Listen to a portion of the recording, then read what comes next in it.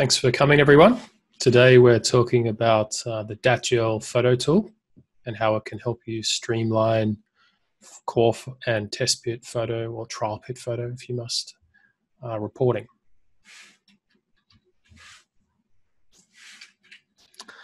So briefly, a little bit about me. I'm Phil Wade. I'm the founder and managing director of Datgel. I am a geotechnical engineer.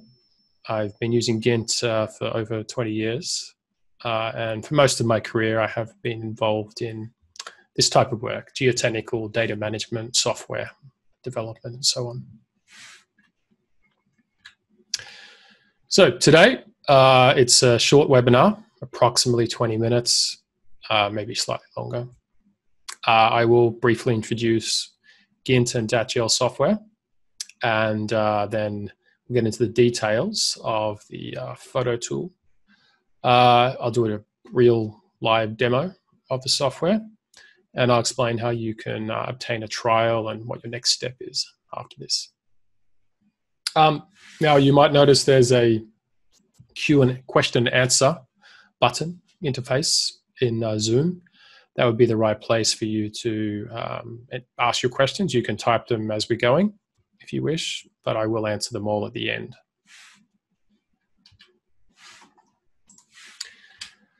So the gINT and Datgel solution. It is it's a combination of the two products, also software. It allows you to manage and report all types of geotechnical data. It eliminates the need to type data twice, and eliminates the need to have hundreds or thousands of spreadsheets kicking around. And it has very high quality reporting options. So gINT is provided by Bentley Systems. So Datgel is a reseller of gINT. It brings the core functionality for data management for CAD.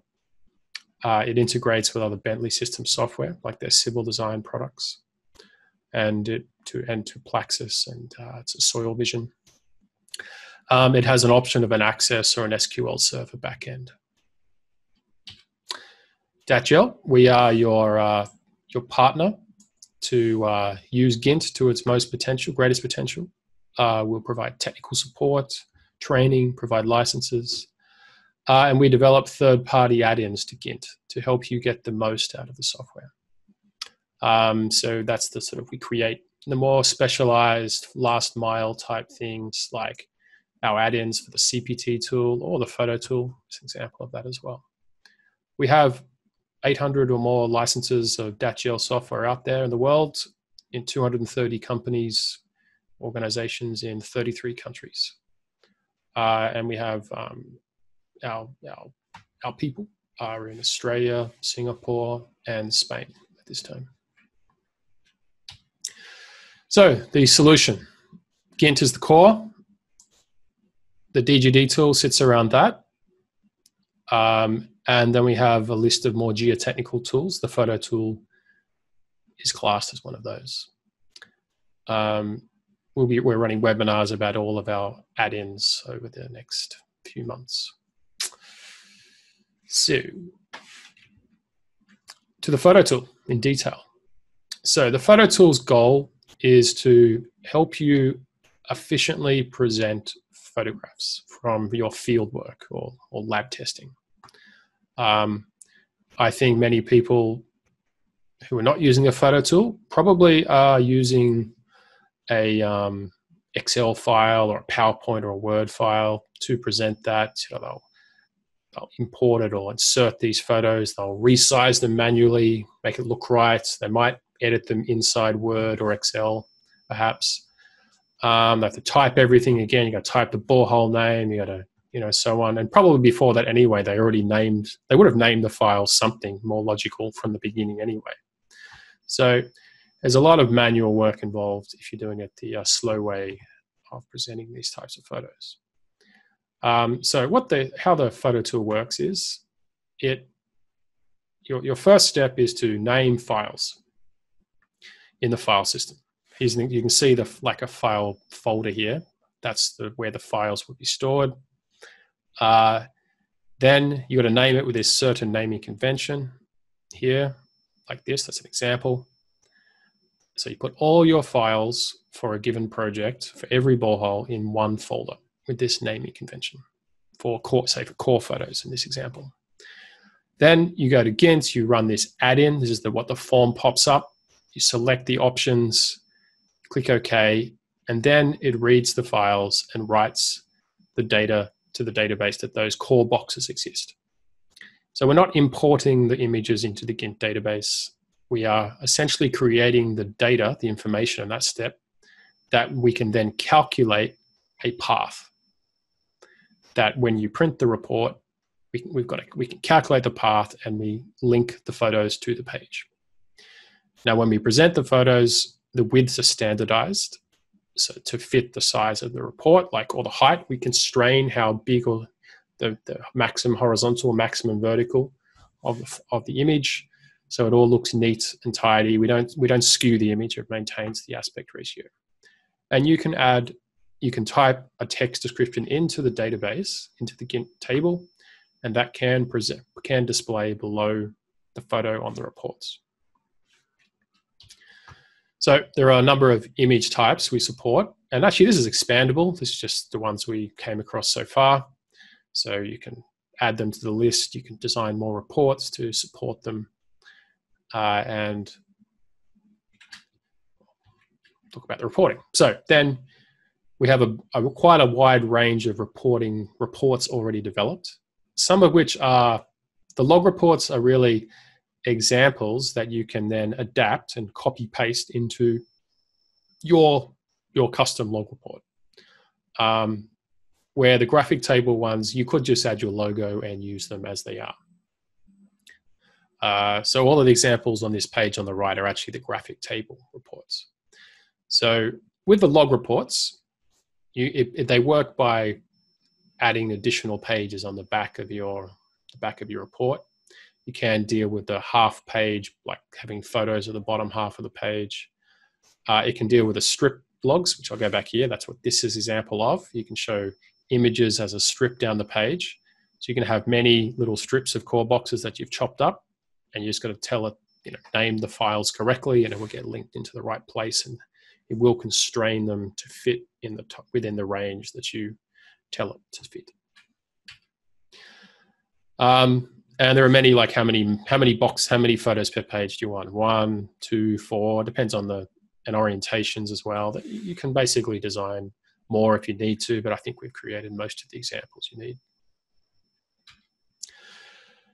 Now in the last few years, it was a couple of years ago, we developed version 3.1 where we had this major new functionality where you have more customization of options, more flexibility to configure how your data is. One of the big ones we are asked about is people didn't want to use the underscore to define the end of the point ID name in the file name, because underscore is sometimes actually part of the point ID name. So we now have an option. There's a list of available characters that you can use to signify the flag of the point ID end. And the other one was people who have very deep boreholes, as in, more than 100 meters. Maybe that's not super deep, but some people have more than 1,000 meters. It wasn't so easy to, you'd have to redesign the report basically to make it flexible. So now we've got it so that you can control the number of digits either side of the decimal place in this field here, this text field. So that when the add-in runs, or when the reports run actually, it will read this and then look for those file names with those number of digits. And now we've added letter page sizes for the North America market, and there's the way the logo links is using our standardized logo linking option from the office field on the project table. All right, let's open up the software. Here it is. So go back to input. I've already opened the project in the library. I'm running the very latest version we haven't released yet, 3.2. it will be out in a couple of weeks when we fix a few things. Okay, so we have some example boreholes, right? So you would never really use this exact database in practice. You would merge the image table and the options, these two tables here, the description. This controls how the descriptions appear, and the options table. You'd merge these into your project. And also the reports would be merged into your custom library as well. So, so we'll skip over point. We'll go to image. This is the practical place where you need to work. All right, now to remind myself of this is where the photos are. This is where the project is that we've got open. So you can see we've created these folders with the same name as the project here, with the added words at the end to define what it is. So we've got the core photo is the core boxes. Sort this and look at the data. So I'm going to delete BH1's core box photo. Save, and then we're going to re-merge that data or re-import it. Calling the photo tool to browse to that folder, but it does default to the right path, the parent path. We don't need that. The image flag is endpoint.e flag is the underscore, and it's already got this as default, so it's good. Click OK. Now, it's tried to import all the data that exists already, right? So it only managed to import 2, which is what I expected. Exit this, and it did refresh this time. Sometimes you have to click F5 to make the grid refresh. It sort of depends. So that is the data we just imported. So it does read the image properties out of the file. Sometimes you might wish to delete that.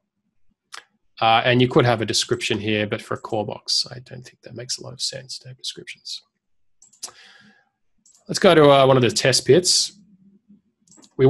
It's just the same process. We won't actually import it again, but you see we have the test pit type, and I added a description here. So it's test pit 2. You'll see that in a minute. So we've done, that's it. I mean, we named the files. Of course, that would have been the greatest amount of manual work, is renaming the files to the logical name, getting the folder name correct. These are the tricks that you need to, get right. All right, now we're going to go to output. And we're on logs, so we'll just do the logs first. We'll do this test bit 2. Preview that.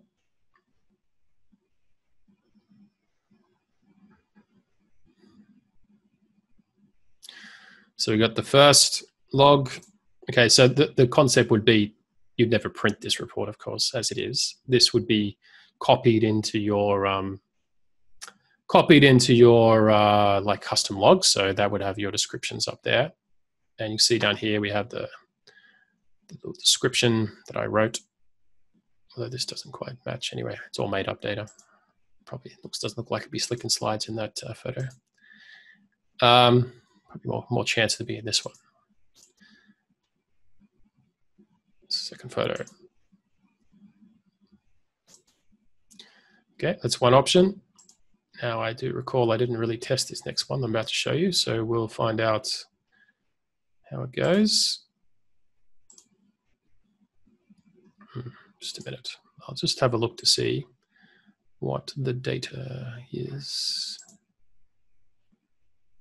Okay, BH2 has some. We'll try BH2.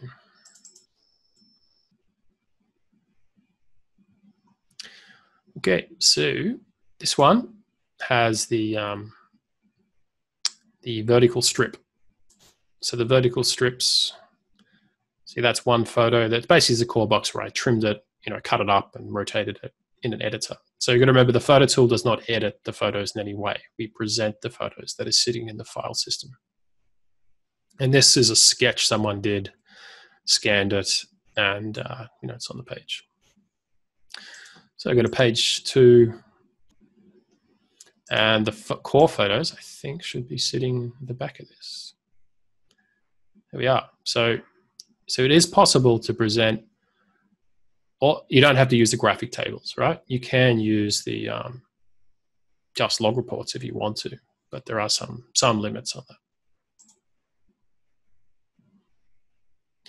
Okay, then the graphic table reports are reports where you only presenting photographs. So we've got core examples here. So I'll choose the 4 per page core.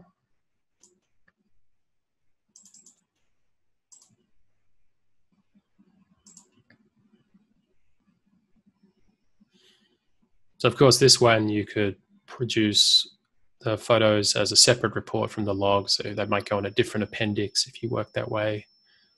And you can also use the Datgel output tool to print the photos, the non-cored log, then the cored log, then the core photo report, like these 3 separate reports for the one borehole in the right order collated by borehole.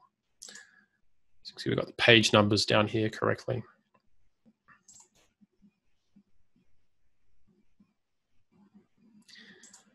We'll do the test. So there's a bunch of different options here for different core photos. You've got test pit photos.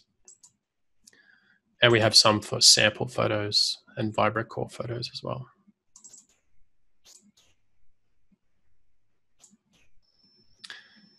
There we go. So just 2 for that one. Right, well, that's probably enough to show you for the demo. Let's go back to the PowerPoint.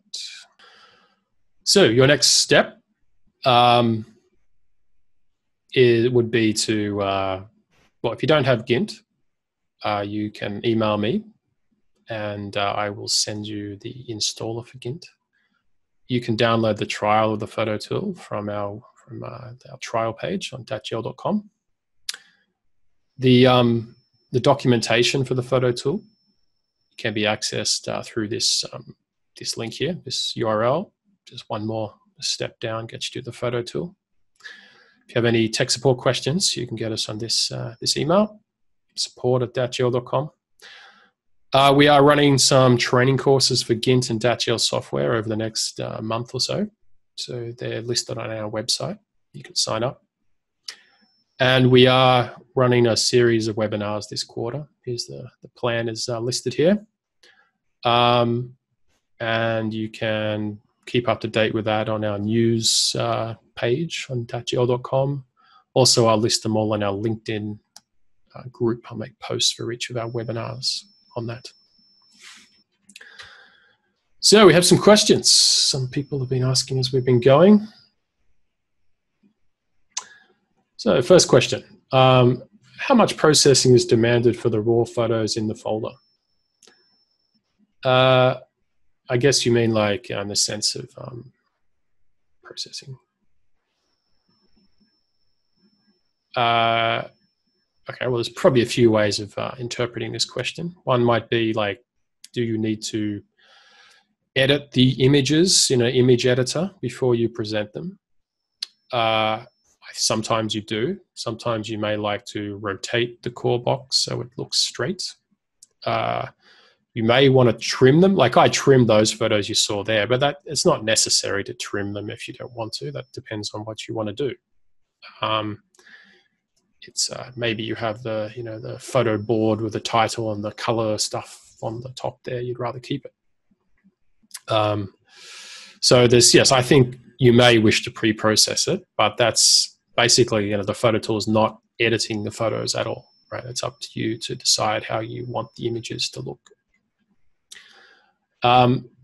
Maybe another way of interpreting the question might be about like the CPU of the the processing time of the computer. Look, it can be a bit intensive, and it's even possible to run out of RAM printing these photos out of gINT, the way gINT works. Sometimes you have to not do, if you've got 500 photos or something, you probably can't print them all at once. However, the Datgel output tool has a way of batching them, right? It's like printing them many times separately, right? So you could use the output tool to overcome that problem as well.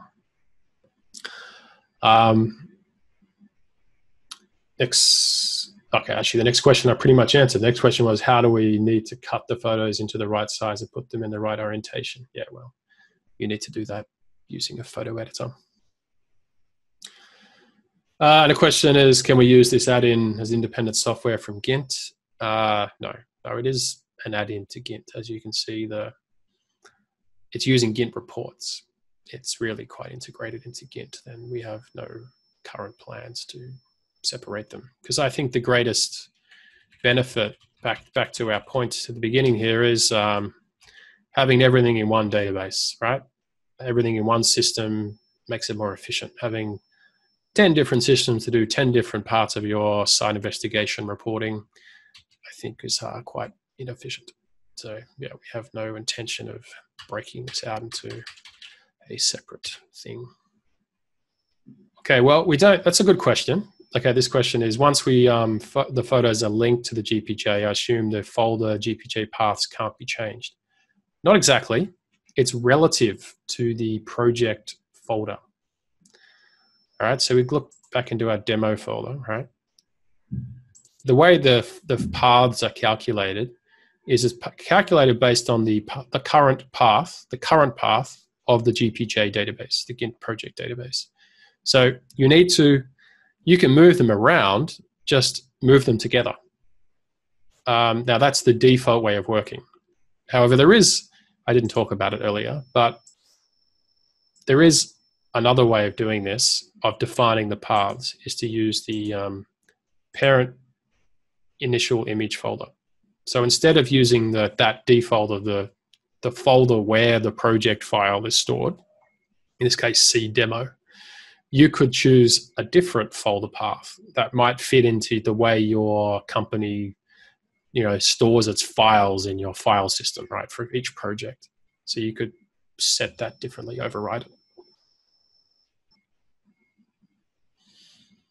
And actually, if you're using SQL Server, you must set the parent initial image folder, because there is no GPJ file for us to get a folder path from.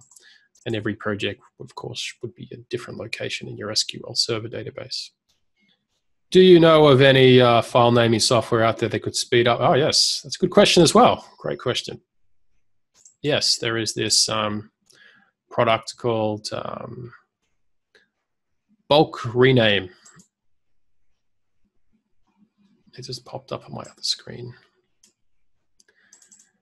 So you can select the files you want to rename, replace like hash with something like that, right? And you can see that it would search the files with that, and you get the idea, right? This is a very powerful tool. You've got all these options we won't get into here. So yeah, I use that a bit. All right, I guess we'll wrap it up there. Hasn't been any new questions for a couple of minutes. So look, I appreciate everyone's attendance today. And if you have any questions, or you want to purchase a license or something, you feel free to contact us at Datgel. Back at it's my details there. And I hope you'll attend some of our future webinars. Have a great day.